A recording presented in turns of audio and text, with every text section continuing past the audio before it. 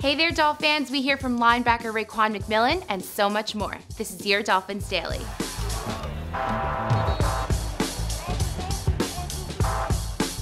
The 3-year linebacker out of Ohio State stopped by to sit down with our very own Kim Bokamper and John Kangemi on the Audible.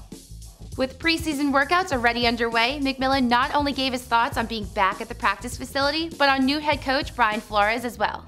I think that's what a lot of people in this organization want. They want to see a straightforward guy, come up and demand excellence and come up and expect great things from his teams and get out there on the field on Sunday. Outside of staying caught up with his strength and conditioning, McMillan has been preparing a ride in the Dolphins Cancer Challenge this Saturday to help raise funds for cancer research. My grandfather passed away from throat cancer about 6-7 years ago.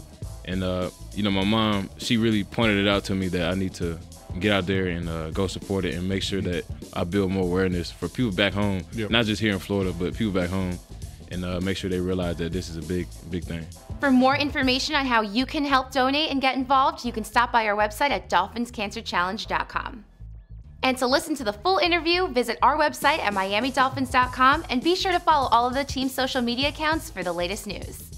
So tell us your thoughts on what linebacker Raekwon McMillan had to say. Let us know in the comments below, and we'll see you next time right here on Dolphins Daily.